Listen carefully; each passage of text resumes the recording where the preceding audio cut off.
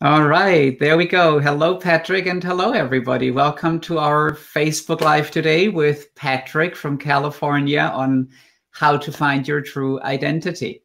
Welcome, Patrick.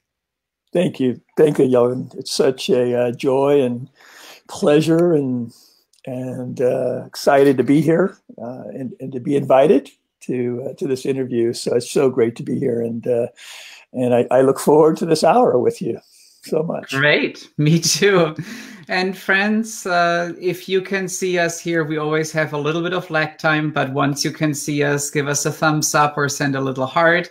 And also let us know where you're calling in from. We always love to hear that. And of course, you always want to know also that everything is working well. So if there are any hiccups with our tech here, with the internet or anything, just let us know. Hello, Irene. Thank you.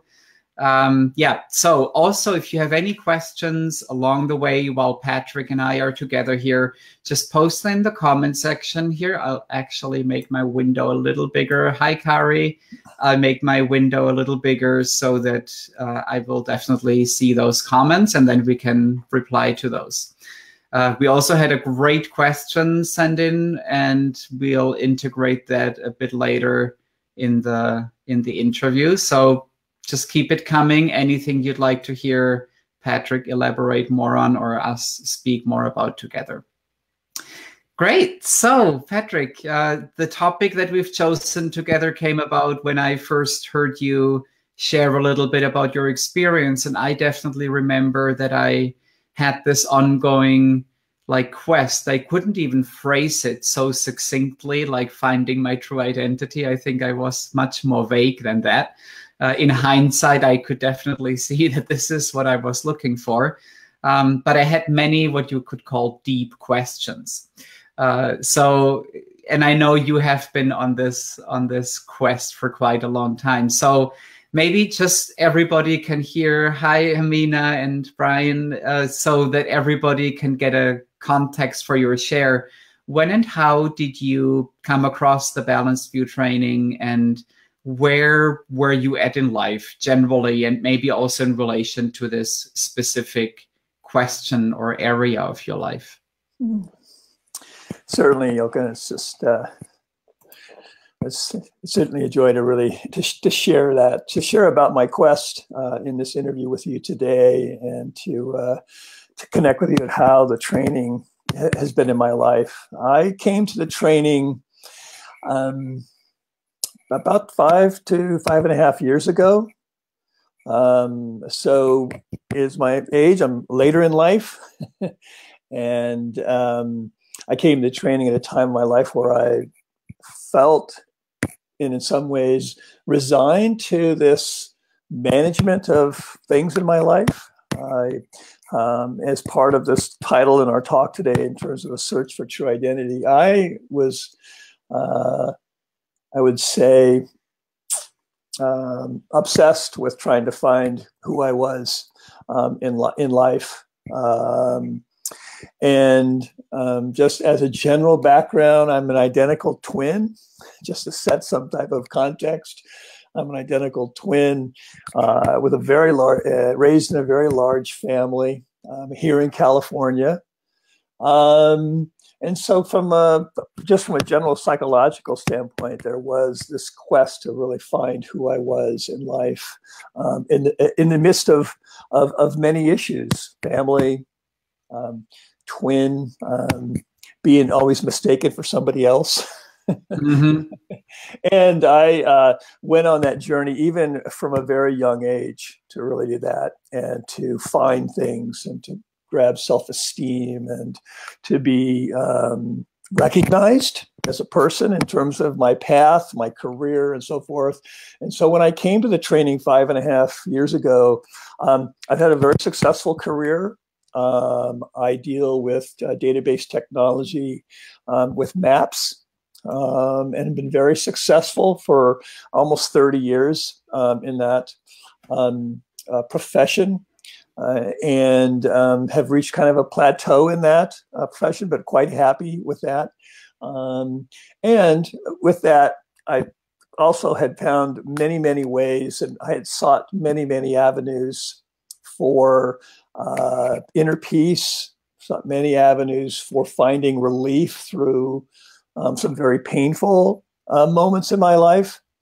And in general, had kind of reached a resignation like, oh, well, I can kind of manage things successfully and so forth. And I can go into more detail about that as we talk. But I think one of the general areas is that I had many spiritual teachers along the way from an Eastern standpoint. I had a meditation practice when I came to the training also 5 years ago that I had been involved in for about 7 to 8 years before I came to the training. But still, there was something missing in that. There was still something missing. I had been and terminated up to about 6 years ago my therapy practice that I had been in for 25 years. And I certainly probably will elaborate on that too throughout this interview. And that was really, in an interesting way, a creative way for managing my life. I would often deal with things coming up through my day, through my week, through my career, in my relationships. I would package them all up on a maybe from a Sunday to a Thursday. I'd package them all up, kind of just get by, take deep breaths through the week, manage my week. And then I would launch into my therapy session on Thursday nights, unpacking that. And that was my way of kind of living for many, many years using therapy as a way to manage myself. And in essence, kind of ask that question, who am I? Who am I? Through and it was powerful and impactful in my life to have that therapy, to have that relationship, but still something seemed to be missing in terms of finding that question. I could only bounce around my issues, sit on the couch and elaborate on my issues for only so long, and sometimes and often get spun out and spin in analyzing, what's going on, my relationships and so forth. So that was part of that process. It was a wonderful relationship, but it still had this thing that was missing. I still seemed to be spinning on many issues, sitting on the therapy couch. So that's really when I came to the training 5.5 years ago. That's when I was introduced with the training through my partner at the time, and now my wife. She was just cruising along and looking at it and was very, very excited about it, even though I had my own practice at the time. So that was really when I came to the training through introduction through my partner and now wife. So it's and saw it unfold through that. But I still had my own meditation practice at that time. Mm-hmm. So, well, thank you. That was a beautiful snapshot of 25 years or however many years of your search and quest before. Beautiful. Thank you for sharing so openly. I just heard from somebody there that your mic is tapping a bit against something. So maybe just to be aware of that, but I could hear you fairly well. Could definitely hear your very colorful background. So to summarize, you were able to manage, you were able to hold everything together, keep going, do the stuff that you just had to do to be a successful, in the middle of life, guy in California. But you were still looking for something, even though you were talking about those I love how you expressed it, about those packages of every week, even though you were talking about that all the time, there was something there that you felt you couldn't reach, obviously. And that was what you were looking for. How did you then resonate with Balanced View? What was it about Balanced View that then made that shift, or what did you recognize there that at least made you curious enough to when you saw that in your today wife, that you thought, oh, there is something interesting there, and I want to explore that more? Well, I did. I certainly saw my wife's passion and interest through her involvement in the training. She then we invited me after about a year and a half of her being in the training. She invited me to what's called an open meeting. It was in San Francisco, and where a number of other San Francisco participants would gather on a Thursday night. And with that, and going to that, I remember one of the first or second meetings, there was two things I wanted to talk about. One was there's a tremendous warmth with the community, and heartfelt warmth and welcoming that I really felt there. And that really was attractive. And then two, I was just really, when I went to the meeting, one of the first things that was said at the end of the first meeting was, try this out too. That was when they test this out. But when I sat there in the first or second meeting, there was a description of managing what we call managing data, managing issues, managing events, relationships, sensations, managing all those things in life called data. And there were three things that were mentioned about that totally captured what I'd been doing with my life. And that was, when something comes up in my being, when some type of issue or question or pain part, I could avoid it. And I had created many interesting ways in life to avoid painful or uncomfortable things in my life. I created that, or I could replace it with something else, maybe some type of mantra. I could replace it possibly with meditation, some issue that would come up, or I could indulge in that particular. There were like three things. And so when that was described in the open meeting, I said, that's what I've been doing with my life. I've been doing all those three things with whatever would come up in my life. And it was just like a juggling act, or I was like grabbing all the positive ones and holding on to all the positive experiences that would help make me feel better when there was some type of painful or emotional or some type of distress in my life. And it totally captured who I was in terms of that description of managing data. And that really drew me in and said, oh, that was kind of like the holy grail of what I've been doing with my life. It's just like, oh, that's me.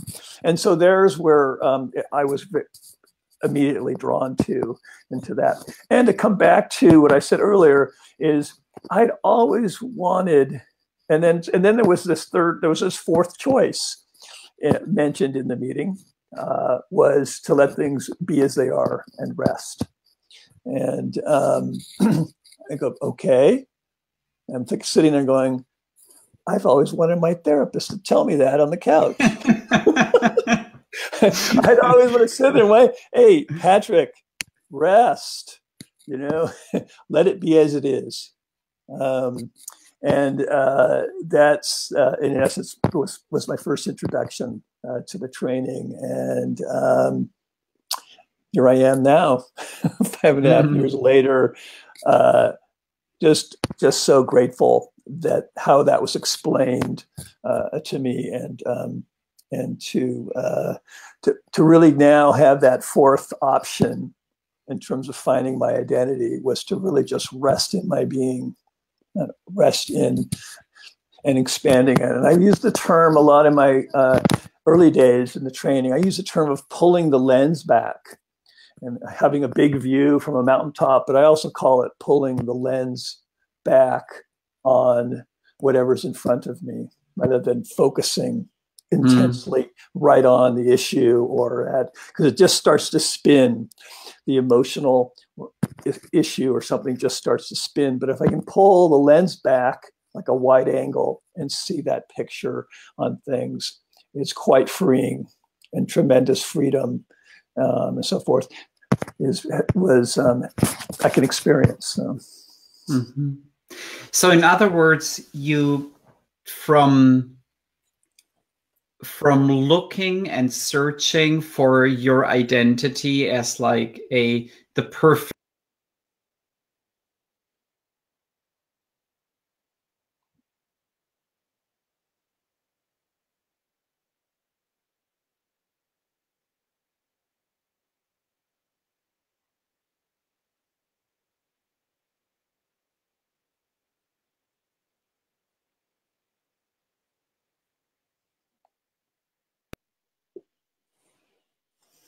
And I've lost the connection. Hi, Patrick. I think it was me. My camera just stopped for a second there. So instead of the management, you could just rest and rest in your own being, as you said, and you didn't feel that same need to be involved in all the thoughts, emotions, and sensations, neither holding on nor trying to manage them. Can you still hear me? Mm-hmm. Does it all work? Okay, perfect. And so one way for everybody here who isn't familiar with the Balanced View training, that experience that Patrick so beautifully described of like not getting involved and being like on a mountaintop, that which sees all of that which is looking, what's listening, what's attentive to what you're watching here today, Patrick and me talking, we call this fundamental essence of your being, open intelligence. It's the intelligence that's aware of all the thoughts, emotions, and sensations. It's the intelligence that's at the basis of who we always were. Even in the seeking process, that's the same intelligence that's looking everywhere, basically for itself, right? I mean, this is really that shift that happens. Instead of looking for our identity in all those things, we really reflect back and see, well, who am I? Who is this that's looking? What's listening? And your description of that is, I remember that so well as well when I first had the introduction to open intelligence, that I thought, oh my God, all I did in meditation was try to have different feelings. I tried to have a different thought, a different feeling, or no thought and no feeling, just trying to have some empty state. But even that is just another state, just like all the thoughts and emotions. So it's basically just a better experience, but it isn't really what I was looking for. I was looking for the underlying awareness, the underlying intelligence that's always already present. That certainly connects so much to my experience, Jochen, in terms of finding the underlying basis of who I am. And when that was explained to me, and then I could take this moment, I could share this moment of stopping thinking and then see what's left. There was my essence. There was my essence. And that, so simple, but it changed my life. It was so simple. It changed my life. It stopped the searching. I immediately felt within those first few introduction meetings and so forth that my search had ended there, with this simple act of taking a short moment of stop thinking or to pull the lens back. And it meant also that pulling the lens back or taking the short moment meant that I could feel now everything and experience everything in its openness. Whereas before, I would use some type of antidote, some type of maybe alcohol or something to cover up that moment. But now, with the lens pulled back, I really could feel everything profoundly and deeply. And that's who I am, that's experience who I am as a human, is to feel everything just profoundly. And so those mechanisms begin to no longer work in terms of Mm-hmm. indulging, replacing, or avoiding those mechanisms. So it's very exciting, very exciting. Mm. Wow, and I love what you said, which is a key distinction to also one of the practices that I've had, that felt kind of detached and like watching things like from a distance. You just said you could feel everything deeply and I don't know if you said intensely, but I had that feeling from what you were sharing.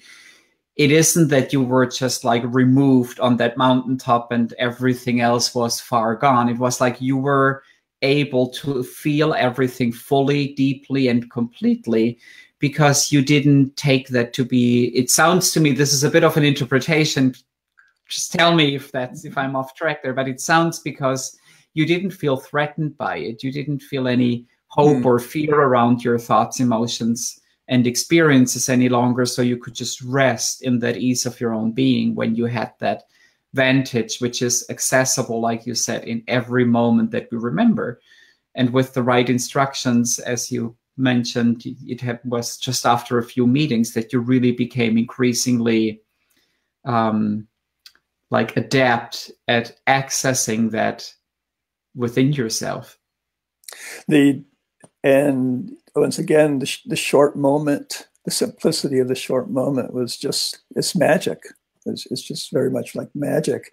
And to once again, that being that choice, that option was just opened up to me so early in that training itself. So it's and then to be trained that it could be reset. I could reset that through the day, through my days. I could reset that as I show up to work and deal with sometimes challenging moments or challenging work relationships. I could reset that in those moments at work. And so I began to see, and I could reset that even in my partnership, in my relationship too. So I began to see how it could really assist and profoundly assist my my day in my life, and so it was extra exciting to have that available, and then to have it as kind of reset in those short moments. A lot of my therapeutic time on the couch was dealing with familiar family, parental issues, twin issues, and so forth, that just kept me locked into this mindset of sometimes not having a relationship with my parents or my twin brother. And then to have that whole totally released into being able to have that reset into a short moment, to have just to seeing them exactly as they are also, rather than some type of projection that I had in my life. So the reset, the short moment, also helped me really reestablish relationships that I hadn't had, and to be at ease with them. I mean, I wouldn't say there was anything drastic changed, but to be at ease in those relationships. There was a greater ease, relaxation, a resting in enjoying their company like I hadn't before. So. That's so beautiful. I remember the first like what I would call an adult mature conversation with my mom. That was yeah, I was shocked by how how my expectations about life, and especially the people closest to me, had really locked me into a certain way of relating and perceiving. Now my picture here is getting a bit fuzzy. Can you still hear me and see me?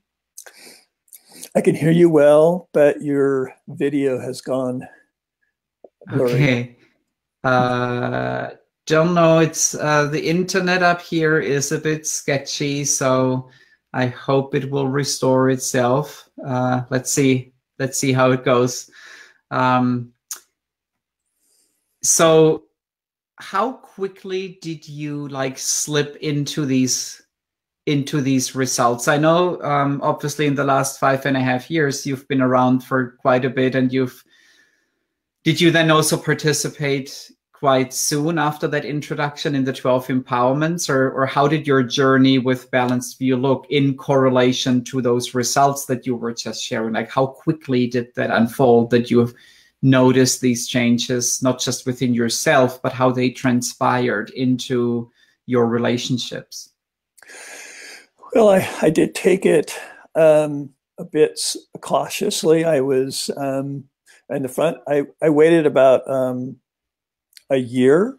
I was in the Thursday night meetings for approximately a year with the community there, which I thoroughly looked forward to my Thursday evenings heading up to San Francisco from my work down the peninsula on my motorcycle, and met the group and experienced both two calls. We both had an open meeting and a clarity call going on in those times. So it was about a year. I think it was also just my own waiting of just of checking out. I still had my Eastern meditation practice that I was still in the back of my mind questioning where is the value, where was the value in my participation there. So it was about a year and so forth. And then I had heard much about these steps, taking the introduction course and then the empowerments. And towards the end of that first year, I says, I'm going to dive deeper. I'm going to dive deeper into this practice, and made that choice to take the introduction. I don't recall anything really dramatic about that decision, other than it just felt like it was the natural thing to do there. And I was connecting just wonderfully to the community also. So that was also part of my thinking about this. Oh, this community really embodied the practice and training tremendously. That really is so attractive. It really embodied. I said, "Wow." I said, "Wow, this is good place to be." And so that's when I took the introduction and then went right into the empowerment training after that. Mm-hmm. So. And then these results that you've mentioned opened throughout this entire process. So you just mentioned you already saw the community embodied, like they were, what is it called, walking the talk, and really living what was shared. It wasn't just like a philosophy or something that worked for them only as a practice, but it really, you felt the lived experience there. And then you began being this lived experience yourself. Yeah. So well, go ahead. I think I'm still drawn. I was so drawn to this thing of effortless being. I was drawn to the simplicity and because in each short, once again, and simplicity, each time I took a short moment, I reconnected to my true identity. And back to this theme, I reconnected to my true identity. On a side note, I've always felt I've had some very magical and very moments in my life filled with grace. I'm just amazing cosmic moments that I've actually had in my life. And of course, there's always wanting to come back to those, and hey, I want more of those. Yeah. And this practice, in terms of resting, really identify with this experience of being when I'm most relaxed, when I'm most at rest. Boy, there's so much available. There's so much more empowerment in my life to understand who I am, what I want to do with my life. What's the next step in the day, just in that resting moment. So I just wanted to come back to that that part of the training, that it was really, really, really attractive, and wanted to know more in terms of the introduction and so forth. So and then I went into the empowerments, and that's a whole other subject, is the empowerment training. But what drew me there was this, I no longer had to spend so much time on a cushion, that meditation, the awareness could be brought in to every moment of my life, rather than sequestering it off to a morning session or an evening meditation or something. That it was right there, accessible each moment of the day. Oh, that is so good. Beautiful to hear that, and how, yeah, just how you clicked with that. It's really obvious how for you, like, even though you were you were searching all this time before, it sounds like the training and that being immersed with others who lived that already made it so easy for you to just click in. Like, you had glimpses before, but that integration piece to make that consistent and to really get it, how this could be brought into every aspect of your life. That's so beautiful. How did that open for you? You mentioned already relationship with family, where you noticed like changes. It was easier to be with them. Not that it was like really hard before, but now there was just more ease. Were there other things you've noticed in those earlier days already? Wow, this is like, it actually works, where you thought, wow, this is different than what I tried before? Well, I had been, I would call it king of anecdotes in my life. Explain it. I had really been always trying to find a way to feel better, and just there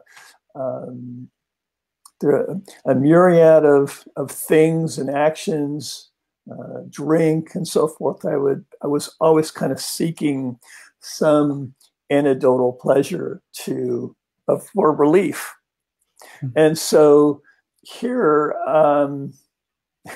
once again, here's that other option, was to not have an antidote. But so I saw that decrease. So when you say, did my relationships, but also just my actions moved out of this kind of seeking ways to give me relief, they stopped.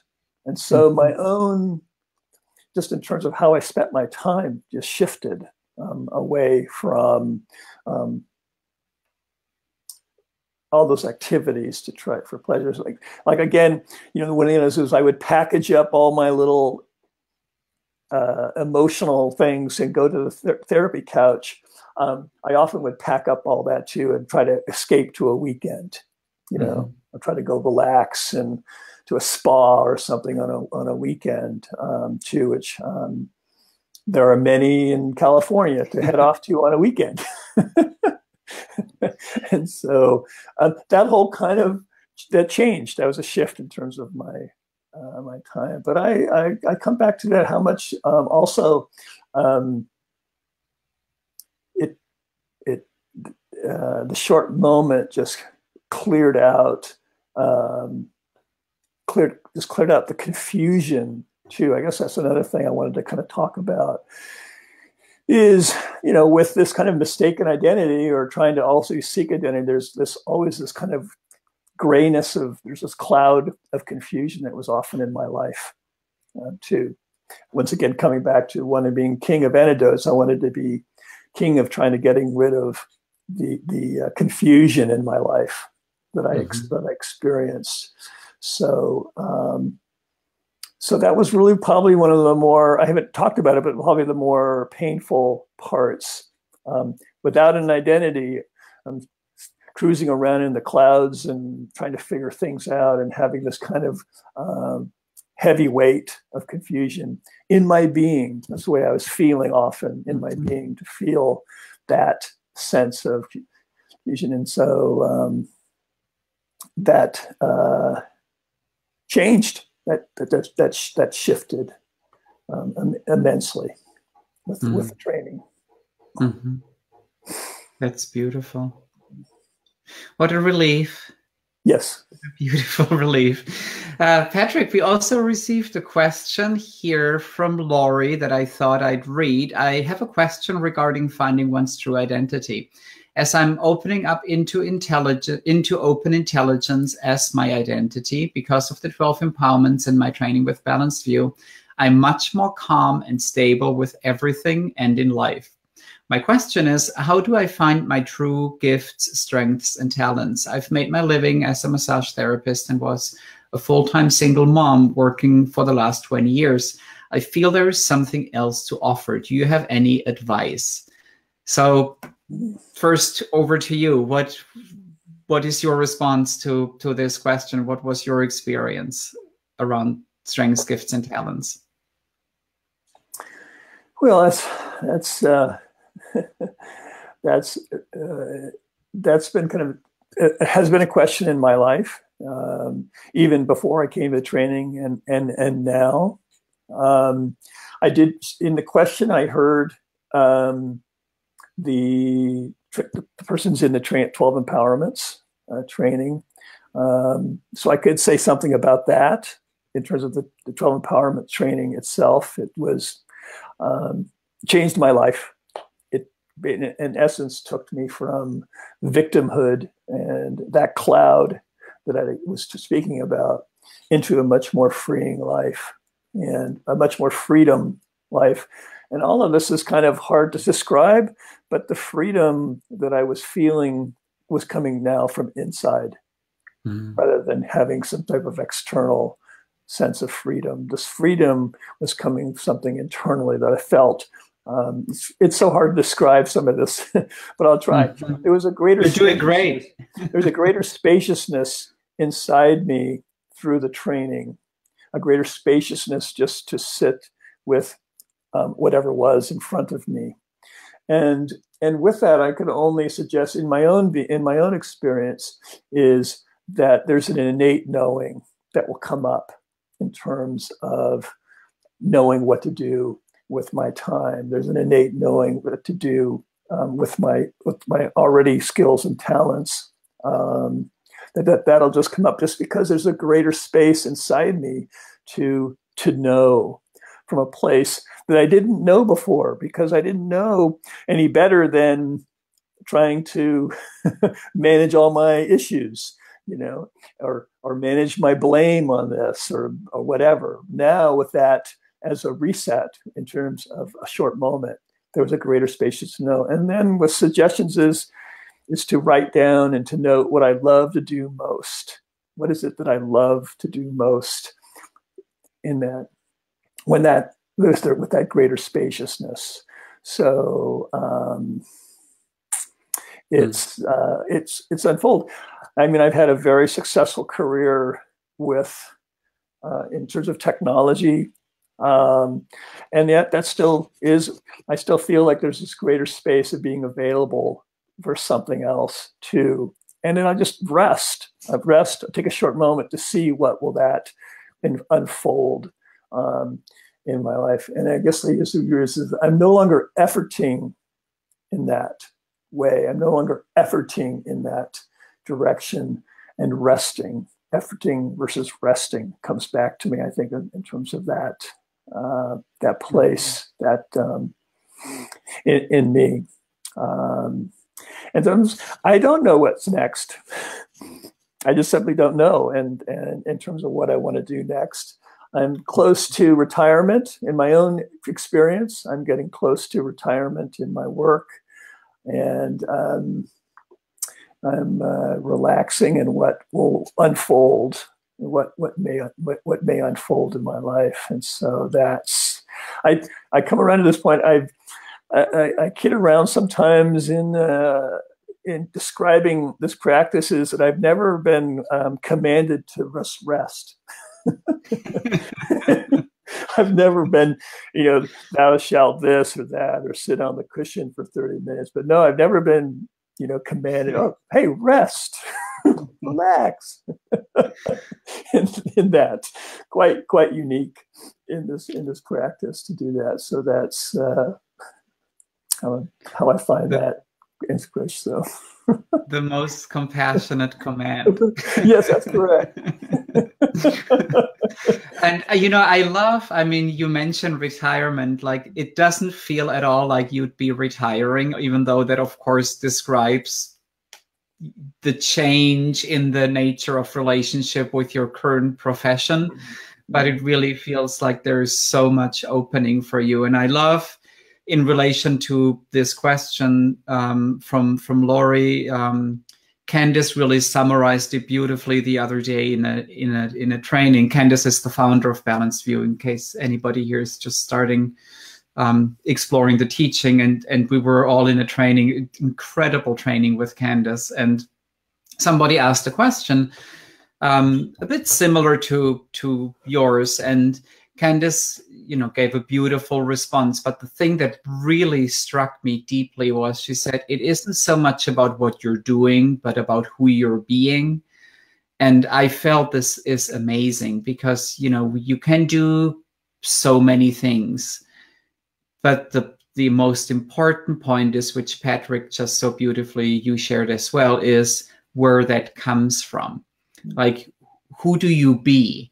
And then once you really are increasingly grounded in that, I could feel that in myself. I'm doing many things today, like being on live stream here, that would have freaked me out from my old perception of who I had always taken myself to be, where I would have to control not only my own perception of myself, but everybody else's perception of myself.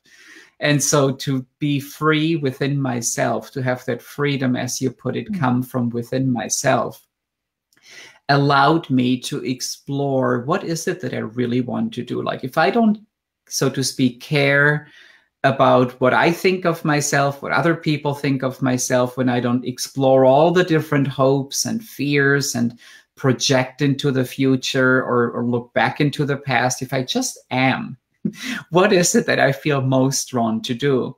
And again, your simple suggestion here that you also heard in the teaching, just really look at that. What do you love doing in your life? And, often that correlates with also where we're skillful, because what we love to do, usually we do that quite a bit because we love doing it. So naturally we train up skills, and vice versa. We love doing the things we're good at. So just becoming more attuned to that, rather than feeling trapped in career paths or feeling trapped by hopes and fears like around money or other circumstances in our life. And then, of course, also as you go through the 12 empowerments and you're in touch with a personal trainer, bring that question up with them as well. I did that with my teacher, and I have ended up in places that I wouldn't even have dared considering, let alone going for. And it's amazing to have somebody in our life who can really see ourselves already as these empowered, capable beings that we really are, and we just begin to settle into that. So beautiful question, and one that would deserve an entire interview just on deepening strengths, gifts, and talents. But I hope that could respond a little bit here as a first step. And let's see, I didn't see another question on that end. Good, great. Patrick, this was amazing. I think this was one of our longest interviews, and I could go on for at least another hour. Beautiful to be together. And friends, everybody here who's new to what we're doing, or if you've been like lurking around the fence somewhere, if this sounds interesting, if you could see something, hear something in Patrick's story that you resonate with, and where you're wondering, how can you discover your true identity? How can you tap into that wealth of ease and compassion that, Patrick, you shared with us so beautifully today? We're offering a free breakthrough session, which will be a one-on-one call with us, where we really take a look at your life and see what's working for you right now. What are the practices you've been using to reach your goals? And we just basically listen a lot to where you're at in life, and what you're passionate about and what you want to accomplish. And then we'll also consider how your next steps could look together. So whether that's with Balanced View or somewhere else, or what about Balanced View could be a good next step, we'll just look at it together very openly and see what could you bring you closer to your goals. Okay, so we'll post the link to apply for a breakthrough session right here. I see it's already popped up. Thank you, wonderful team. bright.lc/call. We'd love to hear from you, get together with you. And Patrick, that leaves me just with a big hug, a virtual hug, and great gratitude. That was just completely beautiful hearing from you today. Thank you so much for sharing so openly and really beautifully. Oh, thank you, Jochen. It's just been a joy and pleasure, and in sharing that with you and in this platform to all of you out there. It's just been a joy this morning here to be with you, all of you. Thank you so much. Beautiful. Thank you, all friends, and thank you as always to Candace for building this incredible platform on which we could all come together. Definitely. Have a great rest of your day wherever you might be, and talk to you all soon. Bye for now. Bye, Patrick. Bye, Jochen. Bye, everyone.